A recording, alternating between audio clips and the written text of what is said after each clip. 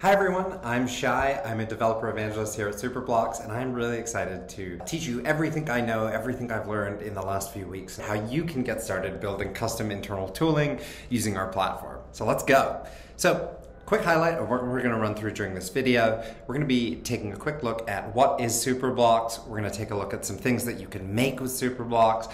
We're going to shift into building things. We're going to build an application. We're going to build a workflow, and we're going to wrap up by building a scheduled job. You might be wondering, what is Superblocks? We're an internal tooling platform that is 100% designed for developers. We're not a no-code, low-code tool. We are pro code, and we simplify every step in the software deployment process, whether it's building things, securing things, deploying, or just even monitoring stuff. You can query all sorts of stuff straight from Superblocks, your database, your SaaS vendors, any APIs that have a REST or GraphQL endpoint you can take advantage of, and all sorts of object storage. Using those things, you can then go ahead and build an application, a workflow, or a scheduled job. You can extend those UIs using JavaScript and write business logic with Python as well. And in this tough macro climate, Superblocks helps accelerate the really painful process of building custom internal tooling by enabling you to take your backend developers and turn them into full stack developers. They don't need to learn any front end skills, and they'll save hundreds of hours on building tooling, and you can reallocate them back to your core business product. Also with Superblocks, you're building tooling which is going to increase the efficiency and the accuracy of your business teams and make them more effective and more efficient.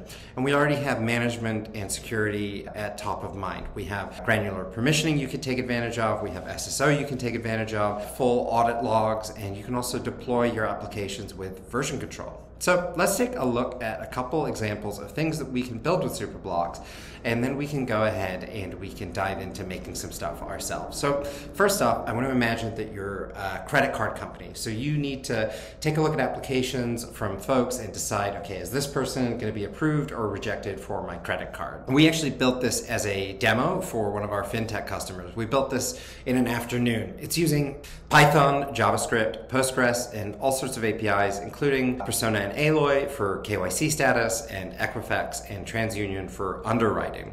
Now, as a support agent, I can identify pretty quickly which applicants have passed or failed their checks. I can filter it if I need to. If I click on an applicant, we can learn more data about them. We can see their driver's licenses, we can see their credit scores. And when we click approve or reject, we can log a reason why we're going to do that. And that'll get saved and chucked in the bottom here. So we'll be able to see, the approval reasons or the rejections reasons as well. Now, that's just one example. Next example, we're going to take a look at a SaaS company. So this hypothetical SaaS company needs to do billing, support, upgrading plans. They have all sorts of customers that they need to check in. And so this customer success team is using this tool to deal with support and billing, like I said, and changing plans. With this tool, we're using Stripe, Zendesk, and Salesforce, and we're collating them all into this one place to make it easy for that customer support agent, customer success agent, to take advantage and do whatever they need. They can quickly identify who the user champions are. They can quickly pull up all sorts of tickets from Zendesk, and they can, even change plans right from here. So if we hit the update plan button, we can drop down to, oh no, they only want to pay for Pro, and we can confirm it, and there we go. We've gone ahead and changed their plan straight away. We've shifted them over. So last up, we're going to take a look at an e-commerce site. Imagine for a second maybe you're Wayfair or you're IKEA, and your support team needs a tool to take Zendesk tickets and help, process refunds, figure out what's going on with customer orders. So this dashboard takes Zendesk ticket IDs. You can plug them in here. It'll grab the associated order, which we can click into. It'll give us the shipping status here, and then we can go ahead and we can even process refunds from right where my head is blocking if we need to. And it'll trigger an email letting the customer know, hey, the refund has gone through. So this is taking data from Zendesk, Postgres, Snowflake, S3, and it's probably going to hit an internal API or two to manage this entire process. And it just makes it so efficient and easy for a support agent to take care of their process and not waste time jumping around between a bunch of different places. The last thing I'm going to show you is a DevOps dashboard that I put together. So this is my dashboard. I've built this dashboard to keep an eye on what's going on with our Superblocks agent, which is a GitHub repo we have that's public. And so I have access to all the pull requests that are getting made. I can see I have to go review one today, so I guess I have an assignment for myself. I can see who's on call. I can see the full on-call schedule and see who's going to be coming off call. What's fun is I can also keep an eye on my performance. So here we've got some insights that are coming in from Datadog, and I'm able to take a look at AWS and see, oh no, maybe we spent a little more on AWS yesterday than we've done for the remaining days of the week. Let's go ahead and send myself an email to let me know that something's up and that I need to go ahead and dive in and take a look. And that email just came through, so let me pull that over.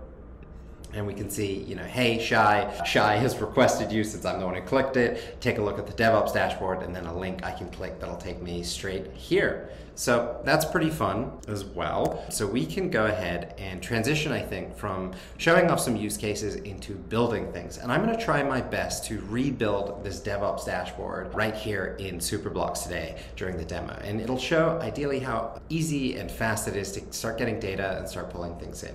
Now, before we go into things, I want to take a look at the integration section. We have all sorts of integrations available. The integration that you're looking for isn't available right here in Superblocks. We also have REST access and GraphQL access. So you can hit the REST APIs and the GraphQL APIs of all sorts of tools to take advantage of them from Superblocks. Now, I've gone ahead and pre-connected 2 integrations already. I've hooked up my Google Drive because we're using a Google Drive sheet to track on-call status, and I've gone ahead and hooked up GraphQL to the GitHub GraphQL endpoint. I really like GraphQL because you get kind of exactly what you ask for from the endpoint, but we could also have done this via REST if we wanted to. GitHub is a really great REST API as well. So let's go ahead and get started by creating a new application, and we can call it DevOps Dash. And if I want to organize it, I can pick a folder. I'm just going to go ahead and leave it out of a folder for now. I'm going to hit create application. And to get started, let's take a look at some of these components we have. So we've got all sorts of stuff. So I'm going to start with a basic text element, and I'm going to make it nice and big, and I'm going to go ahead and label it DevOps Dashboard.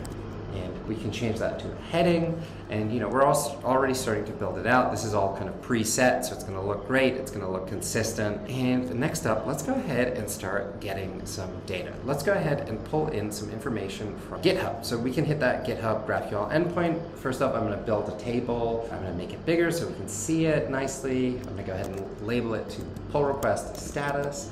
And we can see here that the table is looking for data in this format. It's going to need an array of objects, and it's going to use that to populate the row. And we can see here this is kind of just static JSON. We're going to need to get something a little more dynamic. So we're going to go ahead and build a backend component. All of this stuff here is in the front end.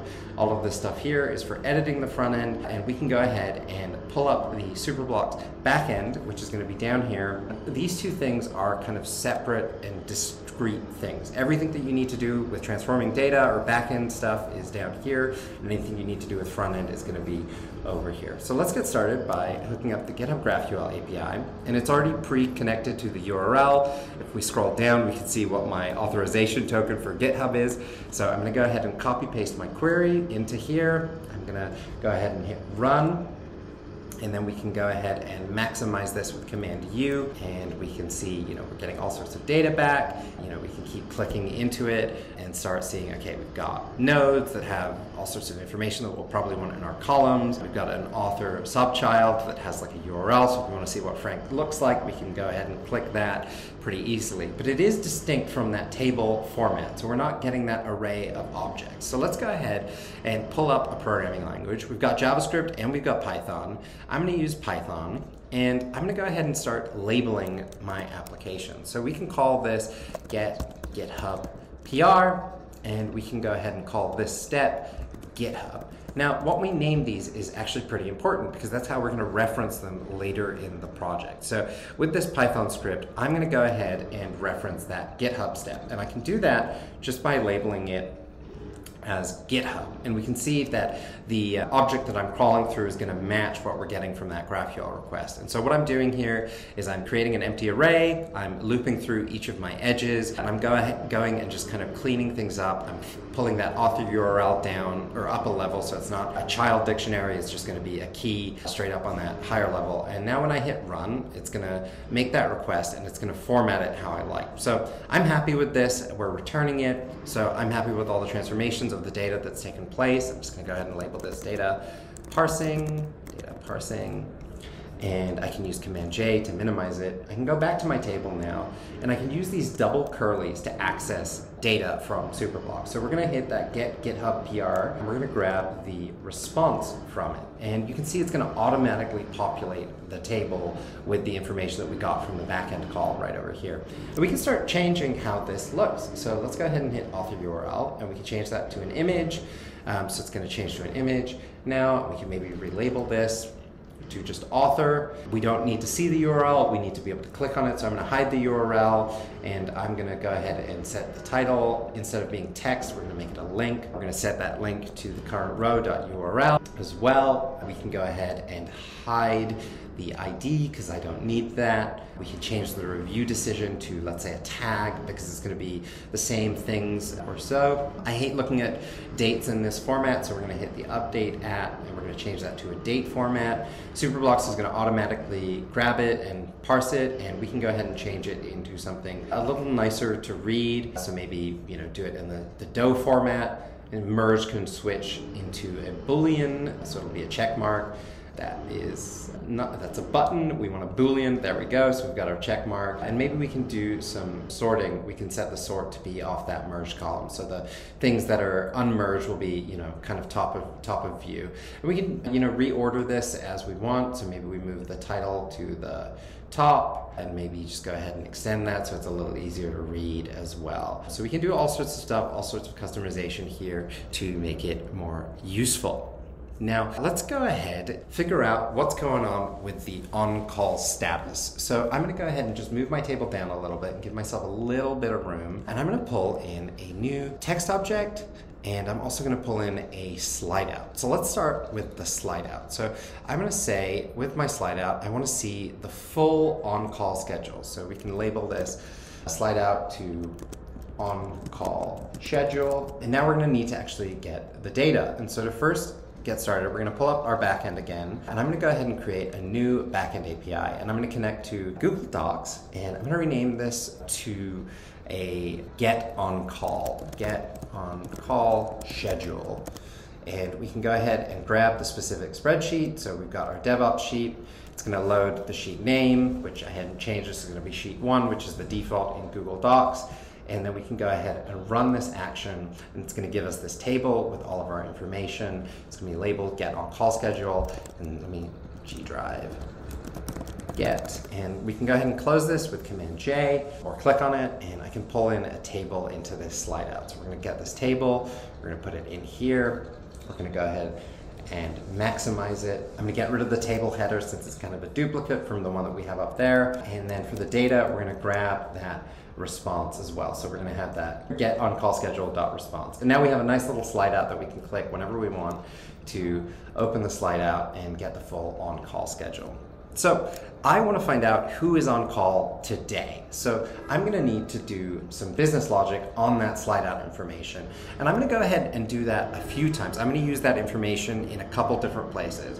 We're going to use that information from inside Superblocks, and we're going to use that information from outside of Superblocks as well. And so what I'm going to do is I'm going to head back to the home page, and I'm going to create a new workflow. So a workflow is a REST endpoint that you can take advantage of from outside of Superblocks. So we can go ahead and hit create workflow, hit next, and it's going to give us this URL that we can post. Right now it's not doing anything because I haven't set it to do anything. We can copy paste it, and maybe I can pull up iTerm and we can do this post just to make sure it works. And I'm going to pipe it into JQ so it'll be readable, and you can see, you know, it's made that request, it's got that response, and we've received that request within Superblocks. So we can hit next, and we can go ahead and pull in our Google Drive.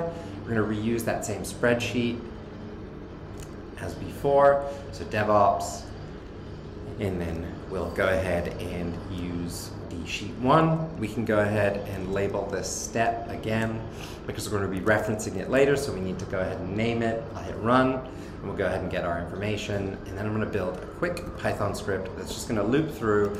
It's going to use the datetime library, which is one of the libraries that we include in the Python 3 instance that we use here. I've got all sorts of libraries pre-installed, and you can check our documentation for both the JavaScript and the Python documentation for the list of the full libraries that we have pre-installed. And if you need something that isn't included, just ping our support team and we will get it on our roadmap. So here we go. We've got, who's on call today. It turns out it's me.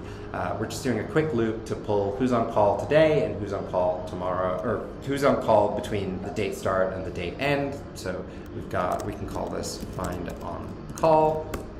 And now we can use this, we can go ahead and deploy it, and I'm going to call it initial deploy, and we can go ahead and make a call request. So we can actually use this outside of Superblocks. We can use this in the terminal, and we'll be able to make requests from other applications. So we'll be making a request from Slack in just a bit. You can see here I've made one curl command, and I can see that I'm on call and get that data. And also, since we've deployed it, we can also do version control now. So we can see here I've got that initial deploy, and if I needed to roll back, I could drop down and I could redeploy something earlier, and I get to see who deployed it, so I've got my auditing as needed. So let's go back to our application. Now that we've created this single workflow, we've made a call to it from outside Superblocks, let's make a call to it from inside Superblocks. So I'm going to pull up my backend, and I'm going to maximize it again, and I'm going to go ahead and hit new backend API. We're going to pull in a new workflow, and then we can call our get on call sheet.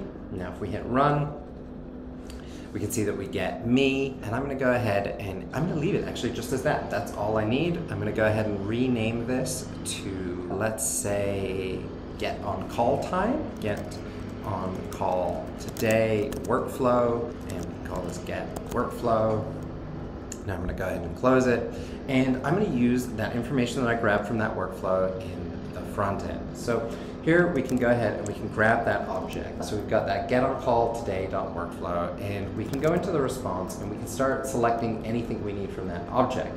Because what's exciting about these curlies is that anything inside them is evaluated as a JavaScript expression. So you can use JavaScript to get dynamic data. You can also use JavaScript to write code and build some functions. So let's say we've got our is on call today, and let's see if we can find out how much time they have left on call. So we can do a they come off call, and then we can use Moment.js, which is another library that we have pre-installed. And Moment.js has a couple great functions that we can take advantage of. I'm going to just go ahead and copy paste this already. What it's going to do is it's going to get the on call response. It's going to find the end of the date end, and then it's going to let us know how much time we have until then. And if I make this longer, we can see I get off call in 2 days. Someone's going to take over in 2 days, which is great. All right. The last thing we're going to do with the workflow is we're going to take advantage of the Slack API. We're going to use it inside of Slack. So I'm going to create a new application here, a new Slack app, and I'm going to call it Video App, and I'm going to install it to the Superblocks workspace. And we're going to be using this Slack app in 2 different ways. First off, I'm going to go ahead and create a new / command. And so I'm going to create a command, and I'm going to call it onCall ? And we're going to need to give it a request URL. So if we go back to our workflow, we've got this find on call workflow, and we're actually going to need to change the way that this is structured a little bit. So I'm going to go ahead and create a new workflow, and we can call it Slack on call. And I'm going to go ahead and start by grabbing that previous workflow that we just used, so we can use the get on call sheet. And then I'm going to go ahead and do some Python to it. So let's go ahead and run this so we get the information. Now, the reason I'm creating this as a second workflow is mostly because of the way Slack and the requests that they expect. When they make a request to a webhook, they have a specific format that they want the response to be in. So I'm going to go ahead and just build a little Python function, and I'm going to have it take the on-call, and let's go ahead and rename this workflow to import on-call sheet, and we're gonna go ahead and change it into the way that the Slack request is gonna require it. So let's hit run, make sure this works. Ideally we get a body error, which is great because it's gonna be expecting a request to be made to trigger this function, which means we'll need to have a body coming over. So I can go ahead and deploy this. Init, call it initial deploy. And then we get our URL, so I'm just gonna pull it right from here because it's pre-authenticated for me. And we can go into the Slack API, I can hit my request URL, I can hit my description, get on call person, and then we can go ahead and save it. And my head is in the way, so there we go. So let's go ahead and install it to Superblocks really quickly. So now it's installed into Superblocks, and now we can refresh this. And then we can do on-call, and there it is, on-call question mark, and it's gonna hit that endpoint. We're gonna request it from outside, and you can see it threw in that good morning, I'm on call today, 12:02, 12:02, and we've got some extra metadata that I can clean up later. Now, the last thing I'm gonna do is I'm gonna set up a scheduled job. So what we're gonna do is go back to Superblocks. We're gonna go back to Superblocks and create this scheduled job. So let's go ahead and go new, create new, daily on call, and we can hit create scheduled job, and we can set when we want it to run. I'm gonna have it run on just work days. We can have it run at, let's say, 10 in the morning. That's about when I get to work, so I'll be able to see it, and we can add that workflow. So we'll add the workflow, and we can go ahead and grab that get on call sheet. And then just like before, we're gonna go ahead and make a request. For this instance, we're actually gonna use the incoming webhooks feature that Slack has. So we can go ahead and turn that on, and it'll give us a new webhook. We can add it. I'm gonna install it to the test channel in the Superblocks Slack app. And we're gonna get our webhook, which we can use in just a sec. So I'm gonna go ahead, and now that I've got this on call sheet, I can run it, and I'm gonna label it to just get on call sheet. There we go. And I'm gonna add that REST endpoint. So we're gonna make a REST call. It's gonna be a post request. And we're gonna use this URL. We're gonna hit copy. We're gonna toss that URL in there. It's gonna be an application JSON, which means we probably need to give it some JSON. So let's scroll down into the JSON. And I've already pre-formatted this JSON blob to be in the Slack format that they need. So let's go ahead and scroll this down. We can see, we're doing that get on call. Now if I hit run, it'll go ahead and run. We got an okay response back. And if we pull Slack, you can see that we just got a new request. And so all we have to do to turn it on is just hit that deploy function, and then it'll deploy the job, and it'll start running that job for us at 10 a.m. every day. So that's a quick run through of everything you can do with Superblocks. We talked about a bunch of stuff today. We talked about what Superblocks is, what you can do with Superblocks. We built an application together. We built a workflow. We used that workflow both inside Superblocks and outside of Superblocks. And then we wrapped things up by setting up a scheduled job. So we've done a lot today. We've covered a lot in the 25 minutes so far in this webinar. And the platform, is a whole lot deeper than just what I've shown off. There's all sorts of different types of components. There's all sorts of different stuff that you can do. And so I do encourage you to sign up for a free trial so you can get started. You can check it out, try it for yourself. And if you have any questions, feel free to shoot me an email at shairuparel or superblockshq.com, or tweet me at shairuparel as well. And if you join us in person, we do hand out t-shirts when we run these webinars kind of live or at events. So look out for that in the future. And we're really excited that you joined us, and I hope you reach out and let me know if you need any help with anything. Thanks everyone. Bye.